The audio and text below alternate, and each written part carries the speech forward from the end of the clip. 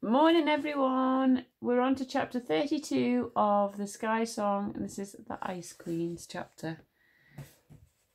The Ice Queen blinked two frost-crusted eyelashes at the statue in front of her. The glass was completely black now, and swirling inside the neck behind the key Slither held in place was a shimmering gold liquid. Esca's voice. "Remove the key," the Ice Queen purred. Slither took it out, and the Ice Queen unscrewed the orb from her staff and slipped it beneath the throat of the statue, forcing the gold liquid to seep out into it. Then, when the last of the gold had dripped inside the orb, the Ice Queen waved her hand over it, and the black ice closed round Esca's voice. Placing the orb in the pocket of her gown, the Queen turned towards Slither. "Tonight I shall play my organ one last time. I shall swallow the remaining voices in my choir, of course, but when that is done I shall feed on Esca's voice before using it to call the outlawed children into my command and tear down the sky gods." She smiled. "Then, with immortality achieved and the kingdom and the skies under our control, I will destroy the fur and feather tribes, and our rule will begin in earnest." There was a scuffle of feet, then a tusk guard appeared in the doorway of the turret. He shoved a small girl dressed in furs forward. In her hands she held a whimpering fox pup. The Ice Queen towered above Blue. "A fur child," she hissed. "Already the tribes are surrendering then." "Found her out by the groaning splinters," the guard muttered. The Ice Queen stalked in a circle around Blue. "Who are you?" Blue sobbed into Pebble's fur. "I'm scared. I want brother." The Ice Queen looked disgusted. "Pathetic." She glanced at the guard. "Feed her to the wolverines. She has no place in my kingdom." The tusk guard grabbed the scruff Blue's neck, and her sobs grew louder. "Want brother Flint and Esca. I'm scared." The Ice Queen flinched at Esca's name, and supposing Flint to be the boy who had helped Esca escape from Winterfang, she motioned for the guard to stay where she was. She was silent for a moment, then she slid her pale face in front of Blue's. "Perhaps I won't throw you to the wolverines just yet," she whispered. "Perhaps I will keep you as bait." She raked a sharp nail down Blue's cheek. "I want you to be the first thing Esca and this wretched boy see when I call the tribes in. The sight of your snivelling face will show them who has won." The Ice Queen smiled. "You will never survive in my Erkenwald, but tonight you will play your part." Chapter 33. Flint. "Faster!" Flint cried. "We need more speed to get this thing off the ground." Gripping the side of Woodbird together, Esca dug her heels into the snow and ran on.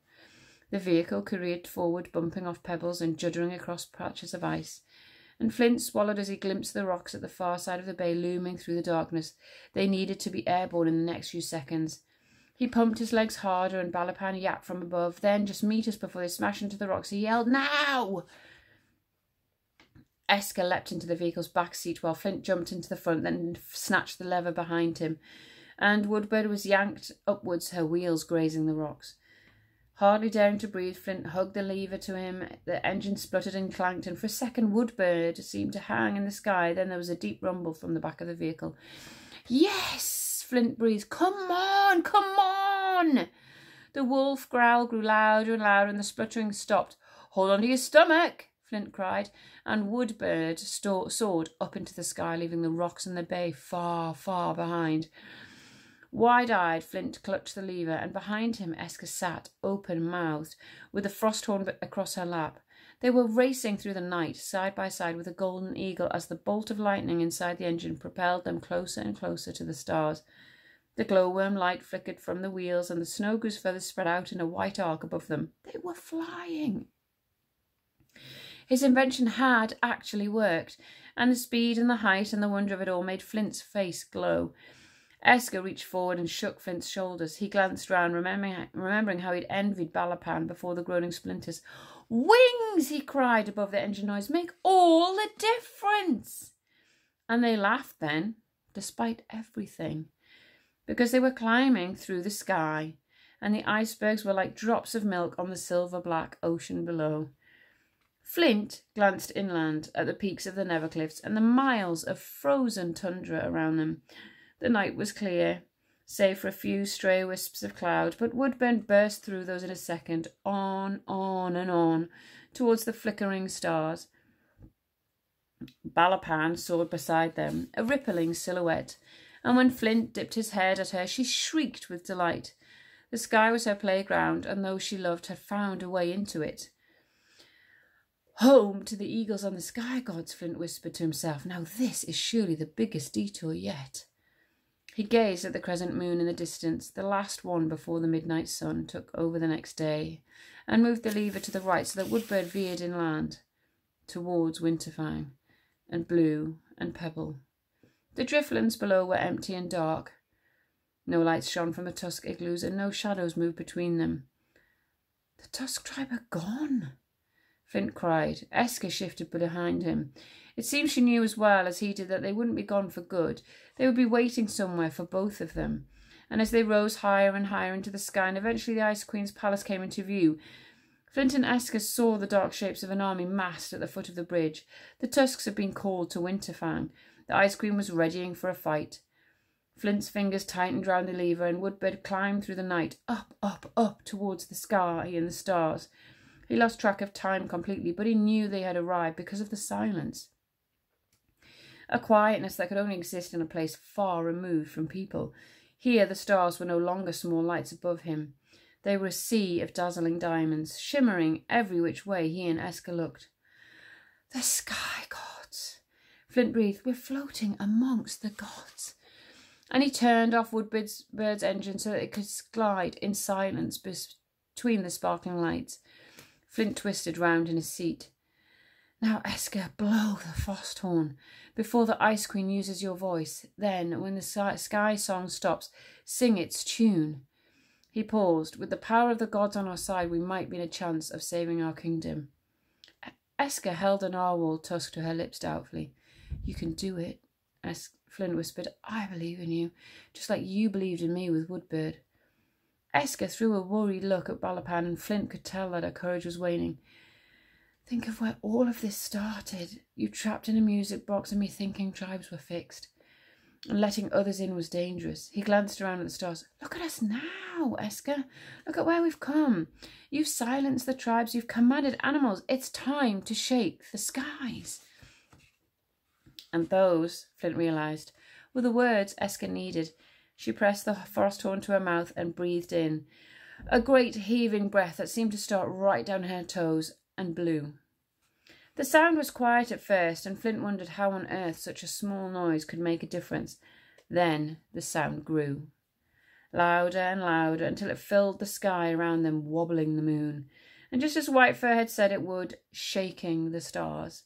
It was strong, clear note, like an owl's hoot. Then it rose slowly to become a rippling melody, which made Flint think of the very first droplets of magic falling onto Erkenwald and bringing it to life. The melody became fuller, bolder, as if it was rising with the strength of mountains and ancient forests. Then the tune changed again, softer once more, but filled with such a longing and heart that Flint felt that it was a hope song, that it would sound just like this. Flint listened on. He had heard trees crash down in deep roots. He had heard the battle cries of warriors and mighty roar of grizzly bear, but those sounds were nothing compared to this. The sky song was the call of Esker's tribe, built of the wild, of unexpected things. Erkenbears, eagles, giants, inventors, little lost girls, and the sky gods themselves, and it was the fiercest sound of anything. Flint looked at Esker when eventually her breath ran out and the sound of the horn died away. She raised a hand to her throat, and Flint hoped with everything inside him that the sky song had brought her voice back. But when Esker opened her voice to speak, nothing came out. Woodbird floated on through the night beside Balapan. The sky gods, Flint whispered. They must have heard the song. Maybe they'll come to our aid. And at that moment, almost a year without even the faintest flicker of the northern lights, the sky filled with colour.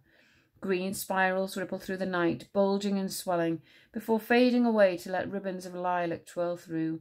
Red arcs curved above them, then beams of blue flooded down. Flint and Esker smiled, and Balapan rolled a somersault in joy. The sky gods are dancing again, Flint whispered. They're acknowledging that you are the rightful owner of the sky song. Maybe that means The lights dimmed suddenly. Out of nowhere, the Ice Queen's anthem crawled into the night, and then, without warning, Woodbird fell from the sky, down through the glitter of stars, down through the night, as if the sky gods themselves had spat the children out of their secret world. Flint screamed, Eska flung her arms round his waist, and Balapan plummeted with them, her wings tucked tight.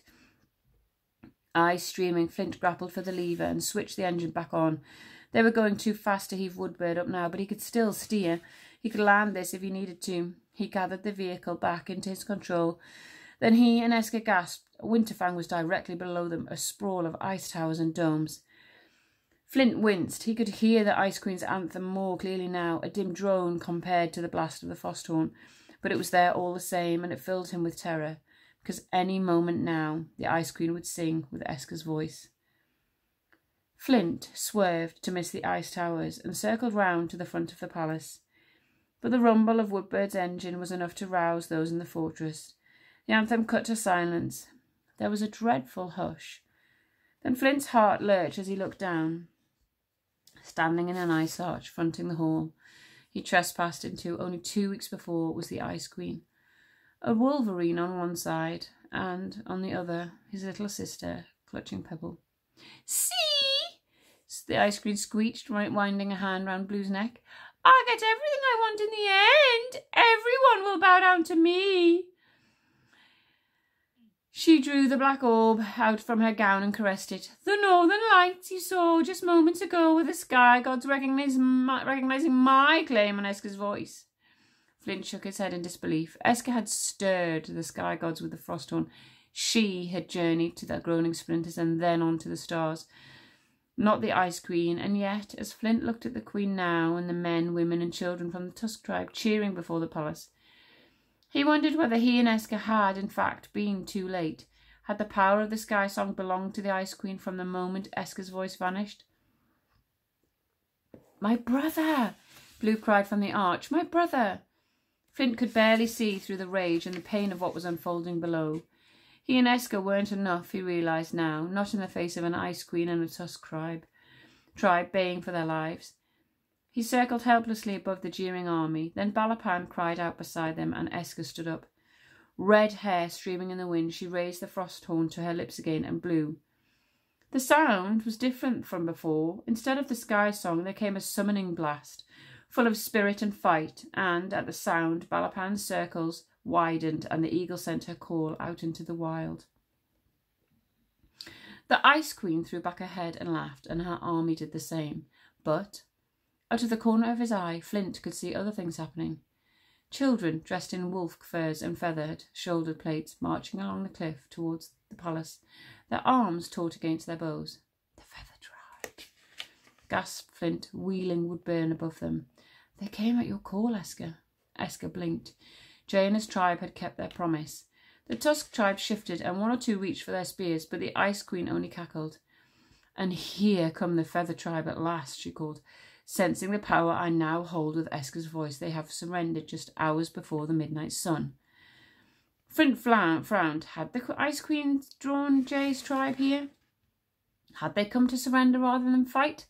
Then he noticed the Erkenbears flanking the children on either side, and the direction the tribe's arrows were pointing, straight at the Ice Queen's heart. He breathed again. This was not a tribe coming in surrender. Then Flint saw something else. Hurtling across the snow from the south came dozens of sleds pulled by huskies.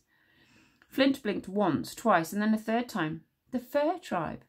His tribe had come, despite the detours and the inventions, despite everything. Eska pointed to the stone giant charging forward in the midst of the Fur Tribe, and Flint's jaw dropped. "The Grey Man." Flint murmured. "When he left us, he had someone he wanted to talk to. He must have raced to Deep Roots to summon the Fur Tribe while we went on to the Groaning Splinters." But then there was another person Flint was even gladder to see, and as he took in the warrior boy steering the front sled, leading his tribe on towards the palace, his heart burst with pride. "Tom Kin!" he roared. The Ice Queen shot Woodbird and his passengers a furious look, because she realised now who the tribes had come for, and that, although she held Eska's voice inside her orb, it was not hers for the keeping quite yet. "I will tear you down, Eska," the Ice Cream screamed, "and your pathetic little friend up there with you. I own your voice now. The fair tribe drew closer, and Tomkin leapt off his sled and shouted up to the arch where the Queen stood. Oi! He yelled. That's my brother, and no one talks to him like that. Flint's heart soared at Tomkin's words. Then he steered Woodbird between the ice towers and down towards the bridge where it was flat enough to land. Flint turned to Esker. You own the Sky Song, Esker, and here is your tribe. He pointed to the outlawed children, the giant, and the Erkin bears below. Everyone here has come because of you. And at his words, Jay's army released their arrows, a flurry of wood and feathers, into the middle of the Tusk tribe. I'm just going to see how much we've got left. Oh, we're going to leave it there. There's quite a bit left. See what happens. I will see you on Monday. Have a lovely weekend. Bye-bye.